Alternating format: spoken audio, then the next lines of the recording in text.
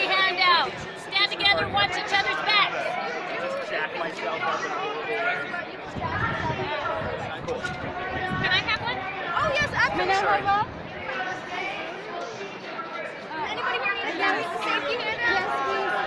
Oh yes, thank you. The mission's over there.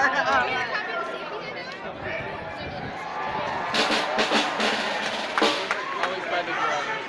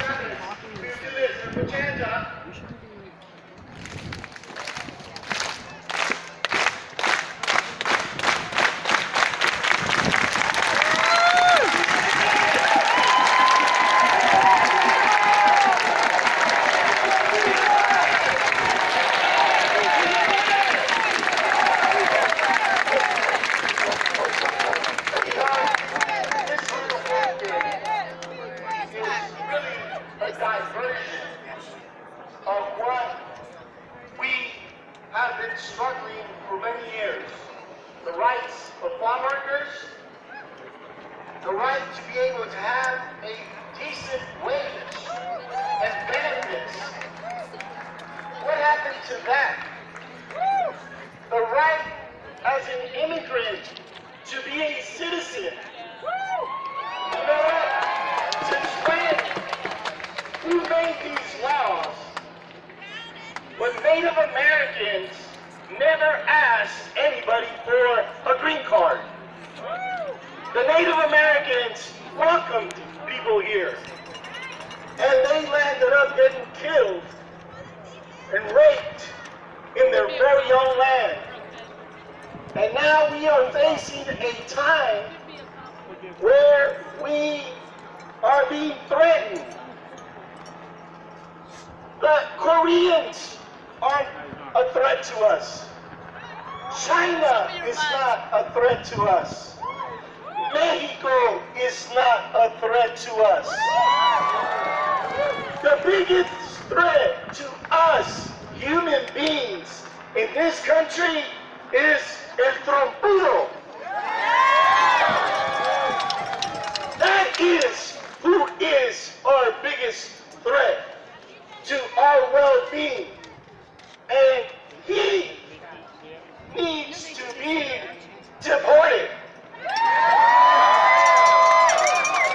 Along with his wife and all his other people. Because he's not promoting love, he's not promoting unity. If you look at presidents like Kennedy and Obama and others promoted love, peace, and unity. And so it's very important that we get it right and not get distracted. And we need all of you to stand up for the immigration movement in this country. We need you to stand up for the no ban, for the no wall movement, and for all the other movements, because this is a distraction. And if we feed into this, this is the making of a civil war.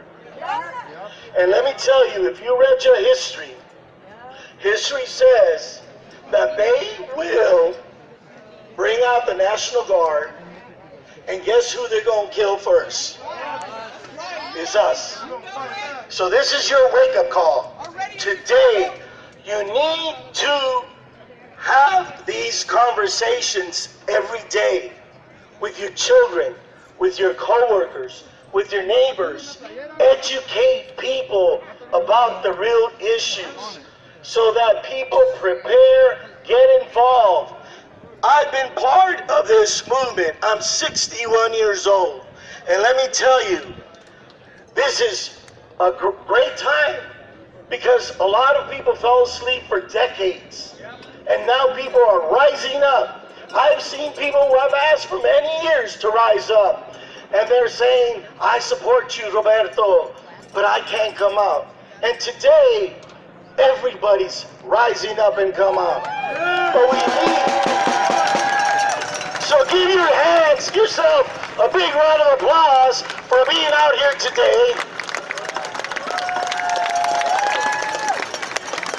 And let me end by saying that we were born with love.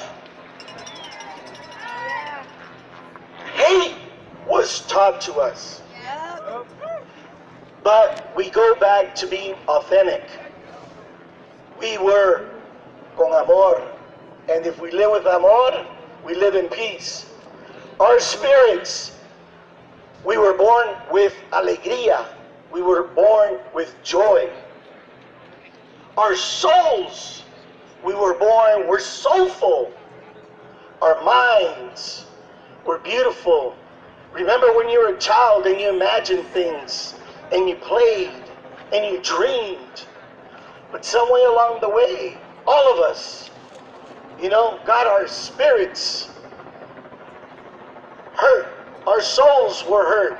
Our minds were poisoned. So I ask of you today to go back to being alegre, being happy, being in love. Love yourself. Love each other. And your soul. You ever watch Soul Train? I used to watch Soul Train all the day, every Saturday, because Soul Train fed my soul. Go to a Glad Memorial Church and listen to a little gospel to fill your soul and your spirit and your minds, our beautiful minds. Let's put nothing but positive stuff and positive energies in our mind. So let's end it again with a clap.